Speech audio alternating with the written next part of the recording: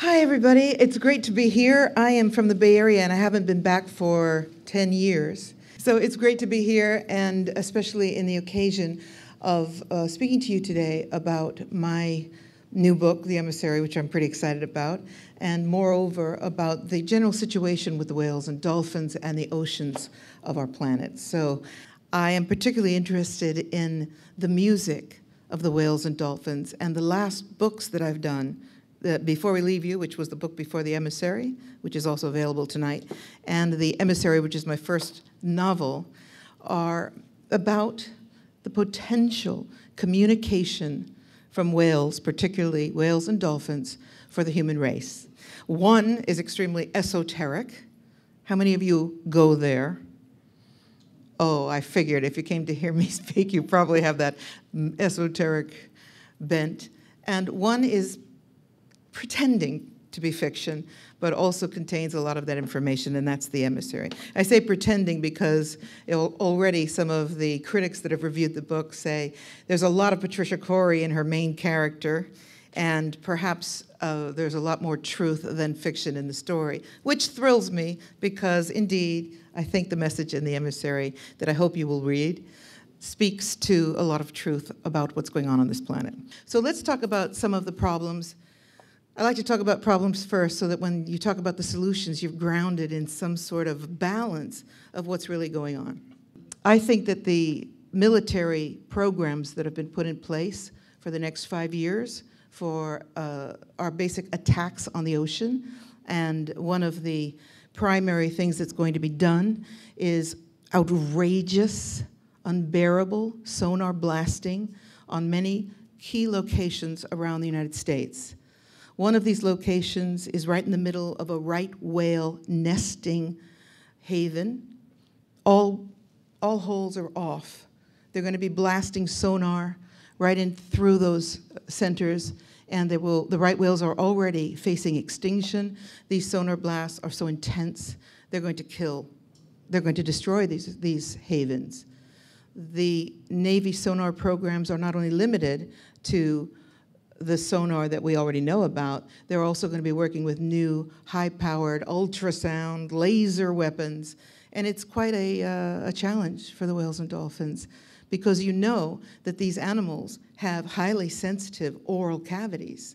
The whale's brain or the dolphin's brain registers pressure, any kind of pressure that would be, let's say, even remotely identified as sound, resonates through this oral chamber, and we're finding whales and dolphins from these blasts, not only from the military, but also from oil companies.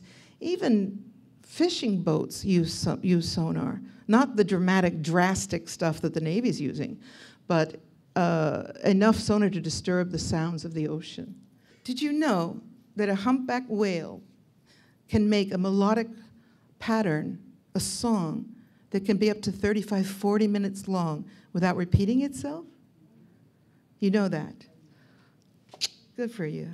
Did you also know that a humpback can send out a call, and it can reach 1,000 miles away? Got you there. 1,000 miles away? I have a friend whose name is Peter Lavigne.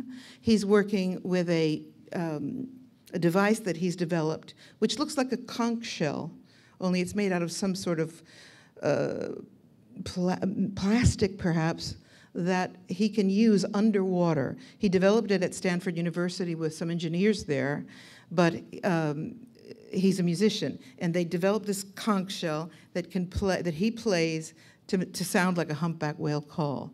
And he goes to French Guadeloupe, and he goes underwater with the humpback whales, and he plays for them, and they repeat back to him the song that he plays. And then he's got people stationed in different locations all over the world, and these are marine biologists, people that are in the water with the humpbacks studying this work, and they say, we've got the call. We've got the same music that you just played. So the whales, the beautiful whales, the brilliant, higher consciousness beings of this planet are relaying music around the planet whale to whale, ocean to ocean. Something's going on here, and I think it's bigger than just mating calls and how to play today in the warmer waters that are coming up through the channel. So that's what Before We Leave You is about. I hope you'll read it.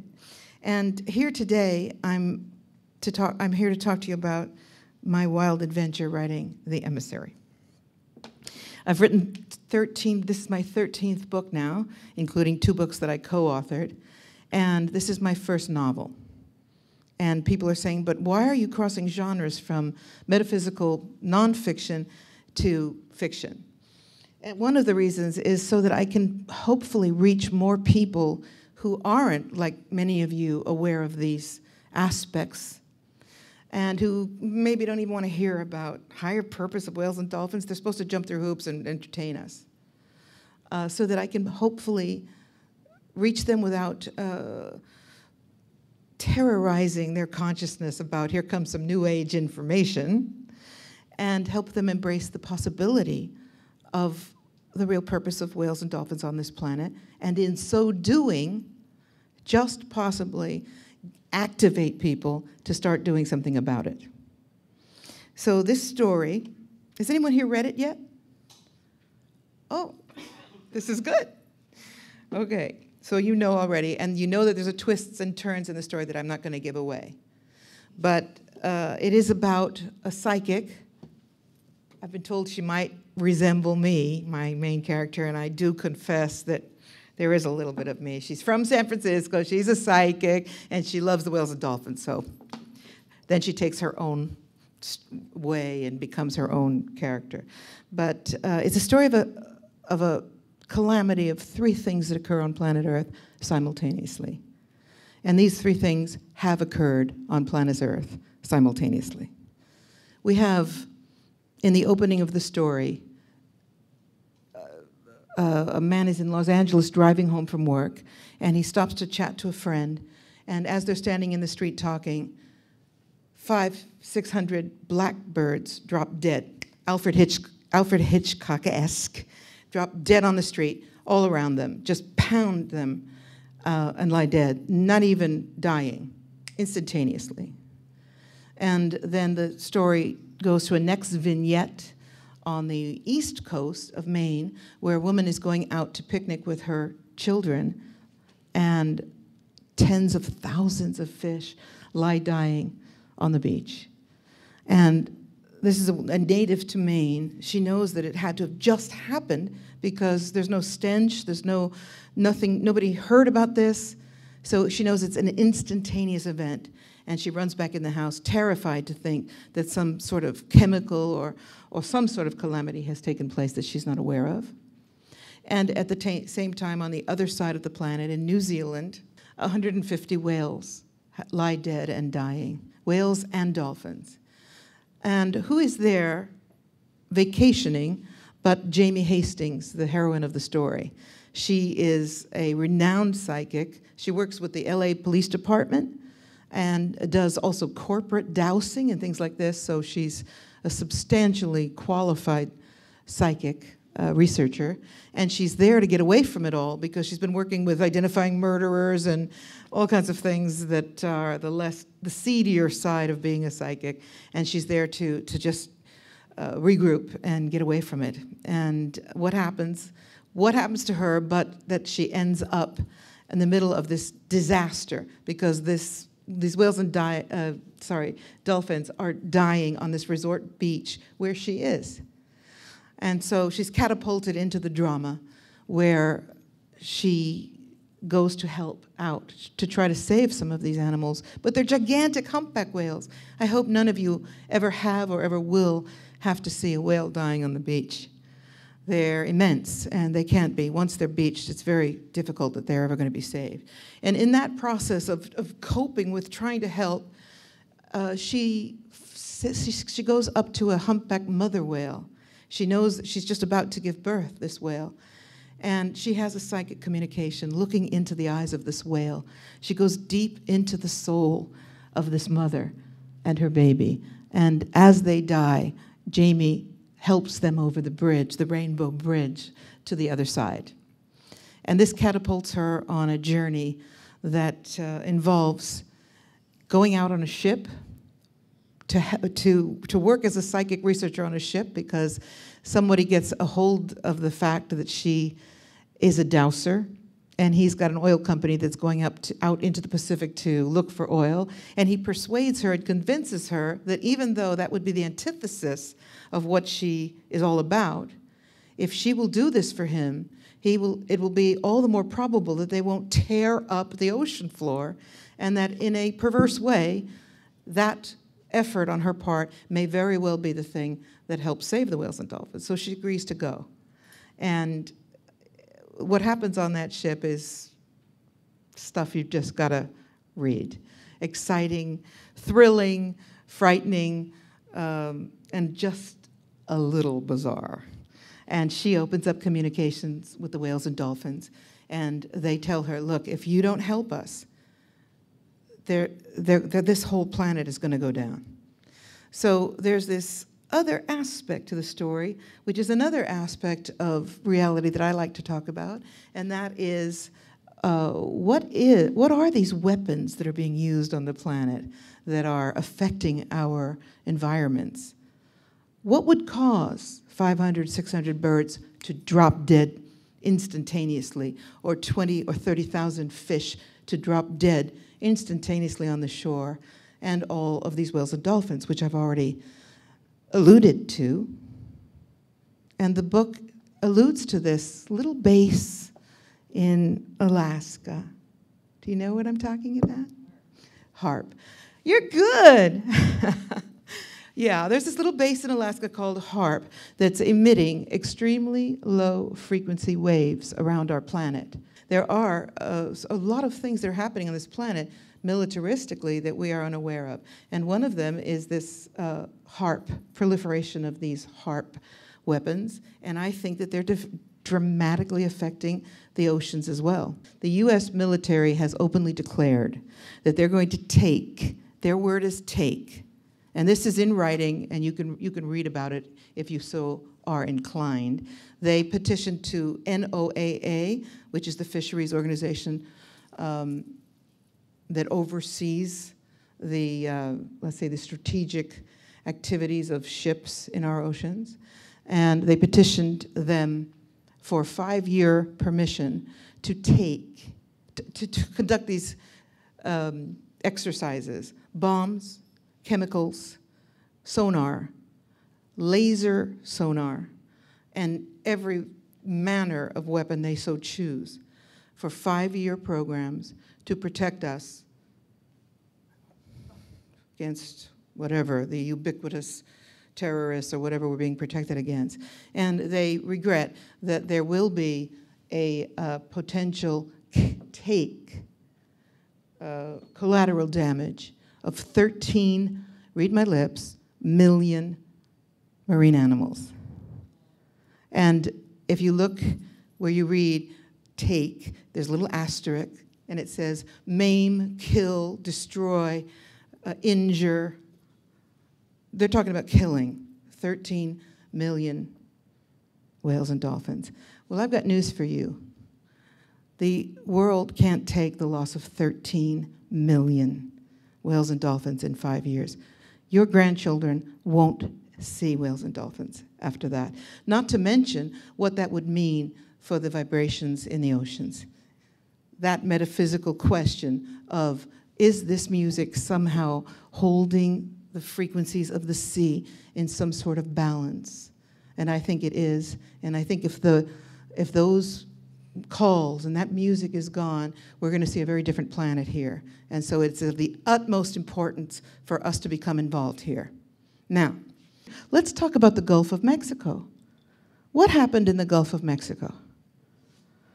Yeah, it's not a spill.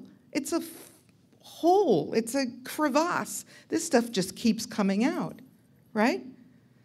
It was the result of too much drilling, wasn't it? Too many. That's what one of the themes of the emissary is.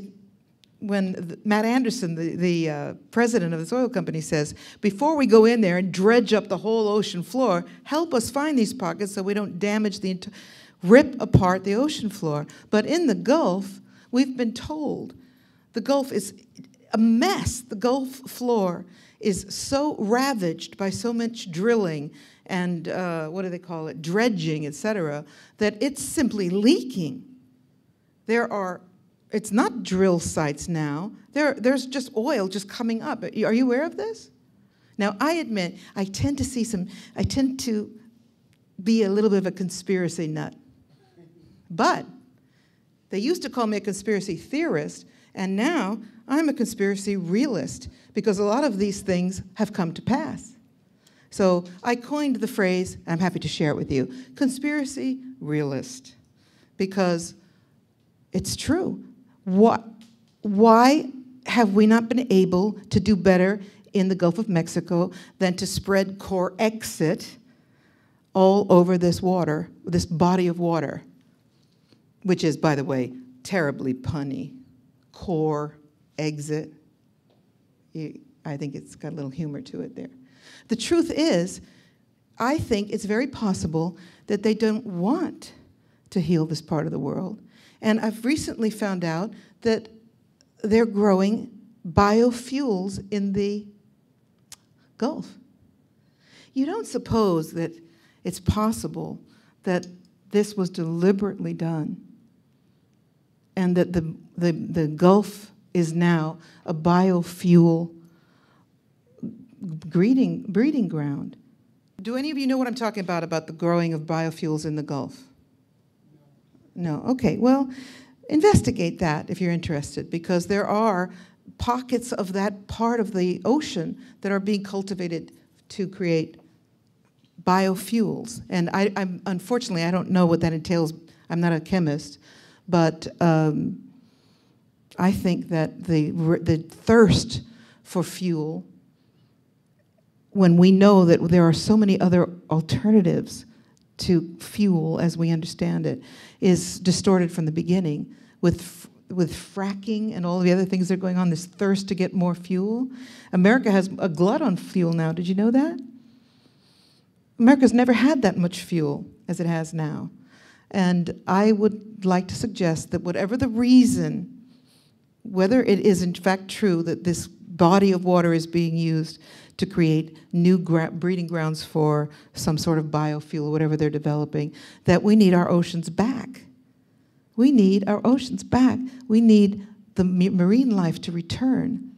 And the Gulf is almost dead, guys. Whales and dolphins are dying in the Gulf. Please don't go to Florida, by the way, and eat shrimp. That would not be a good idea. So, yes. I'm interested in what about organizations like Greenpeace, and they have a lot to do on the what organizations should be looking into this? So if you want to help, I've just started an organization called Save Earth's Oceans, Inc. We're small. I'm not struggling. I don't like to put that word out, but we're building, and we're at the beginning. And one of the things that I'm out there screaming about is the sonar. As many people as possible need to know about this. And the tools we've got to work with when we talk about the military-industrial complex at the moment are petitions. We don't have the money to fight the industrial complex, but there are politicians who really do care. And to your question about who should we work with, what organizations, I want to tell you a little bit about Sea Shepherd in case you haven't heard. Yeah. About 2 or 3 weeks ago, we got an amazing good news report that finally made it to the mainstream news. And that was that Japan has been stopped for their research whaling.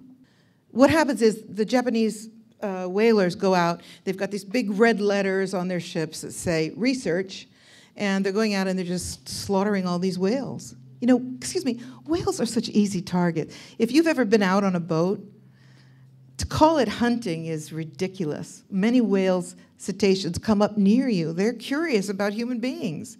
They like to play, they like to investigate. I've had whales come right up to the boat. In fact, even a blue whale, which can be up to 30 feet long or 30 meters long. Big animals, I'm talking. The biggest animal on this planet.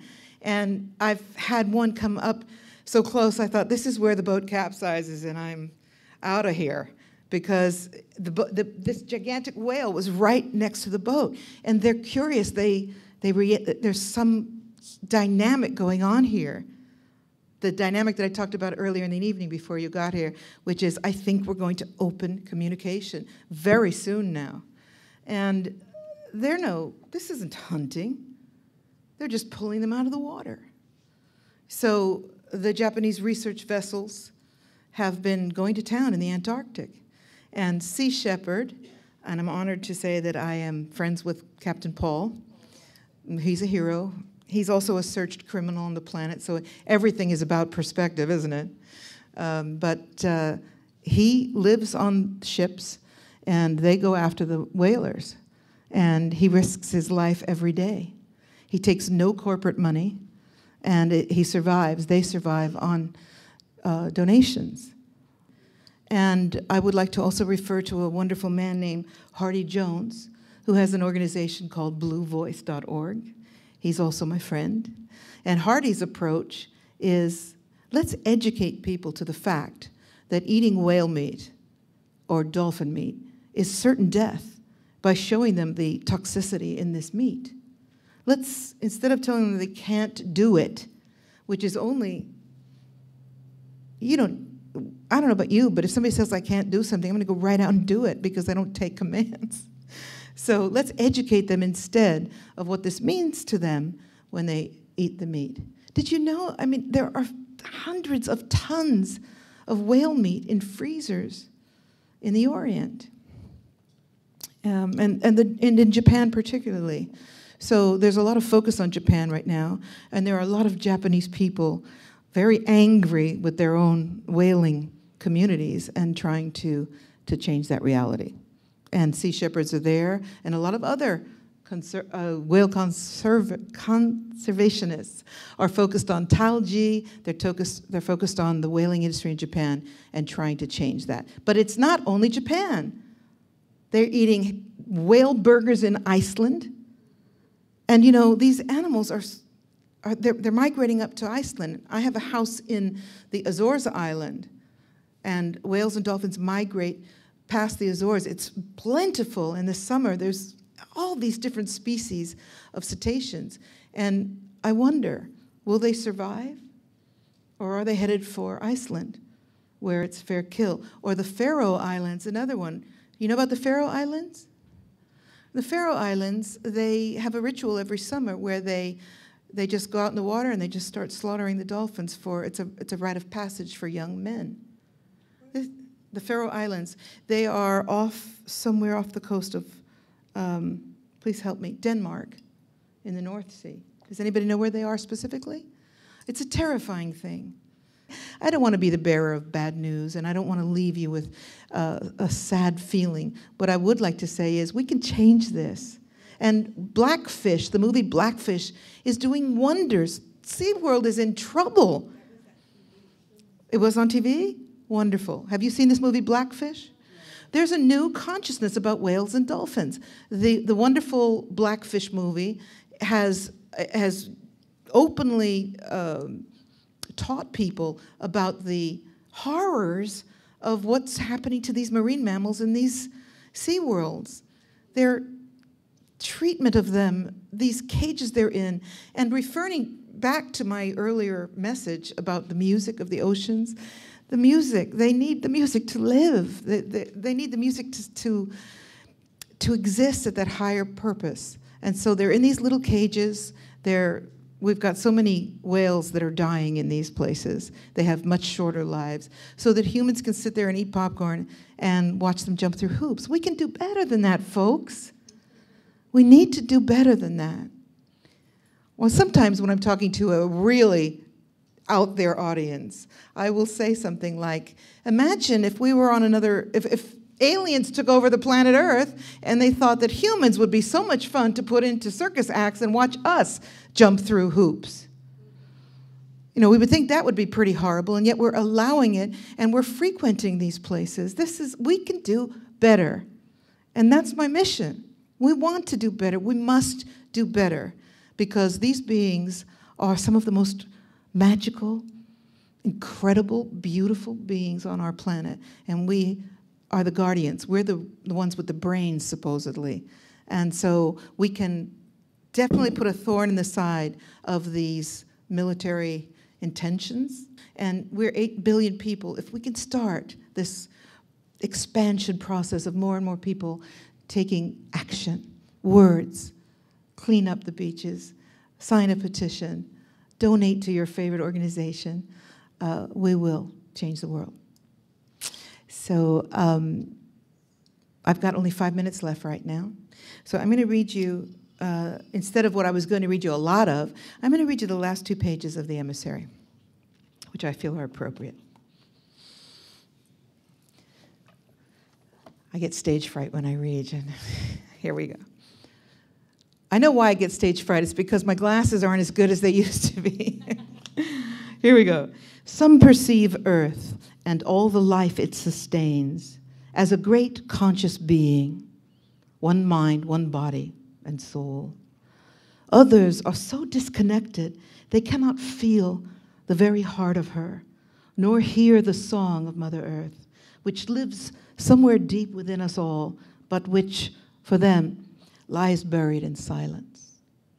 There are those who realize how infinitely small we are in the great expanse of the universe, and how this universe is just as infinitely small in the vastness of the cosmos of soul. And there are others who live in separation, a sensate physical experience into which they believe they appeared from nothingness, passing through this earthly plane for just this one brief journey to then disappear back to nowhere. Whether ours is the only celestial life-bearing station in the cosmos is yet another conundrum seeking resolution, bouncing us back and forth between the poles that define that ambiguous expanse of possible realities we call human consciousness. More and more of us embrace the idea that we are far from alone in the universe, yet still others deny with vehemence that life, or at least intelligent life, could possibly spring from the same elements that surely exist on other countless spinning wheels in the great beyond. Such is the duality of our earthly experience. Here, on this little blue dot in space, a great drama is playing out for all humanity, the struggle of darkness and light. We have faced it before, and we will surely pass this way again. For as long as the earth is plagued with the misfortune of possessing an overabundance of mineral resources, there will be those who insist on destroying every living thing to exploit and possess those resources. There will be infinite wars fought for the most insignificant reasons, but always there will be a healing, a return to harmony. There will be beings of darkness and beings of light, from the earth and from beyond, drawn into the drama to help reestablish the balance and right the scales, as there are now. This dynamic tension is forever threatening to tilt the world to either side, to the dark side or to the light. And there may never be a time of final resolution, but rather a perpetual, infinite field of opportunity where each of us will choose to build or destroy, to love or to hate, to give birth or to kill. The questions of our existence are endless. The answers, for those who cannot see beyond, those who dare not think outside the confines of limitation, lie waiting to be discovered. The hidden. At the bottom of the great oceans, through the eye of a mighty whale, in one's own subconscious, spinning somewhere out in space, the treasure chest lies, waiting to be discovered, unlocked, and revealed. We hold the keys. If only we will free our minds and open our hearts and listen to the music of the earth.